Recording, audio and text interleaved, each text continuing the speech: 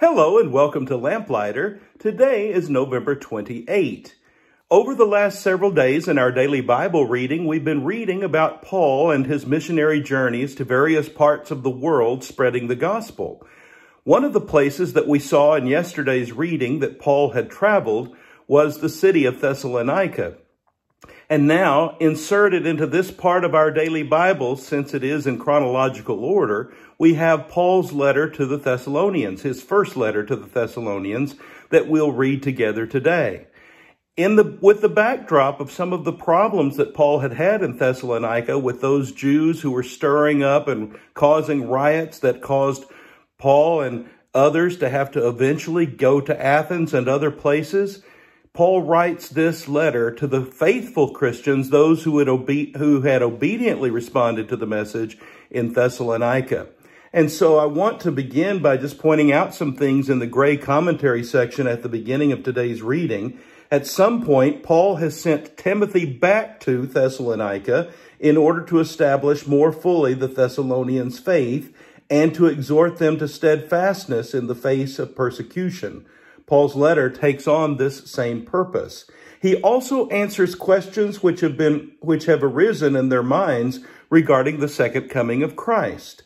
As a basis for his many exhortations, Paul begins his letter by referring to Timothy, Silas, and himself as examples of sacrifice and suffering. You see, these people in Thessalonica know that Paul has suffered for the sake of the gospel. They know that when he left to go to Athens, he left Timothy with them to encourage them and strengthen them during some very difficult and challenging times. So after Paul's greeting, introducing himself and Silas and Timothy as the authors of the letter, he also then begins to thank them for their faith. We always thank God for all of you, mentioning you in our prayers. So here he's writing the letter himself, but he's including Silas and Timothy in this greeting.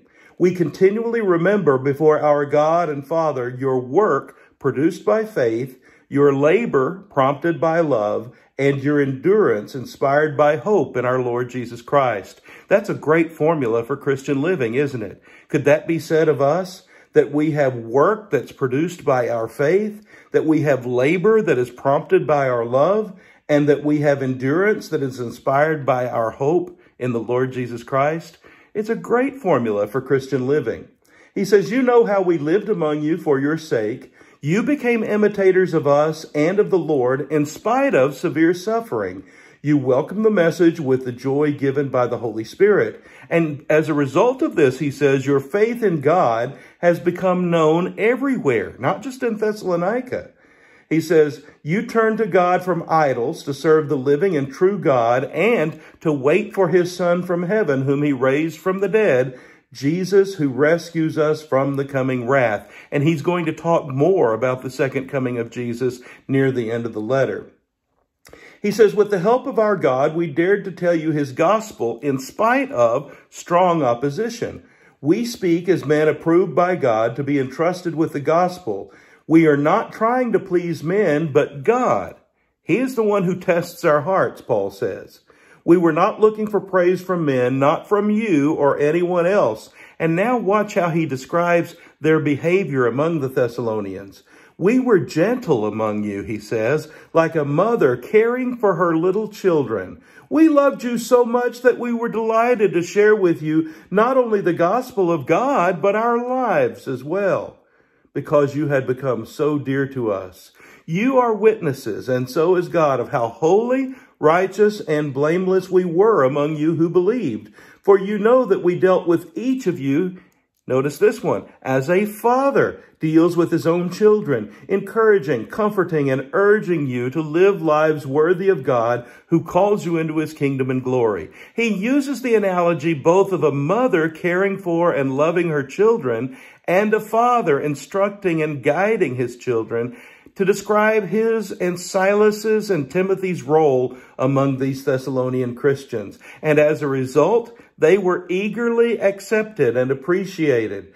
When you received the word of God, which you heard from us, you accepted it, not as the word of men, but as it actually is the word of God, which is at work in you who believe. So Paul is commending them.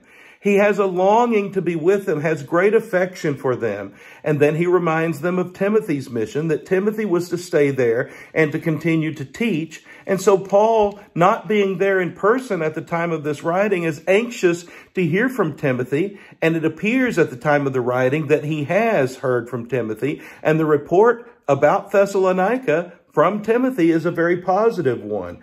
And so Paul is very thankful. He says, now we really live, since you are standing firm in the Lord. That's exactly what Paul wanted to hear. So he prays for them this prayer. May the Lord make your love increase and overflow for each other and for everyone else, just as ours does for you. May he strengthen your hearts so that you will be blameless and holy in the presence of our God and Father when our Lord Jesus comes with his holy ones. I want you to continue to do what you're doing. Be strong in the Lord. Love each other. Love everyone around you. Show them the Spirit of Jesus Christ.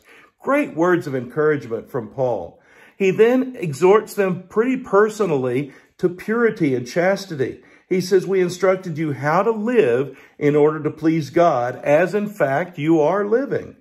It is God's will that you should be sanctified, that you should avoid sexual immorality, that each of you should learn to control his own body in a way that is holy and honorable, not in passionate lust like the heathen who do not know God, and that in this matter no one should wrong his brother or take advantage of him.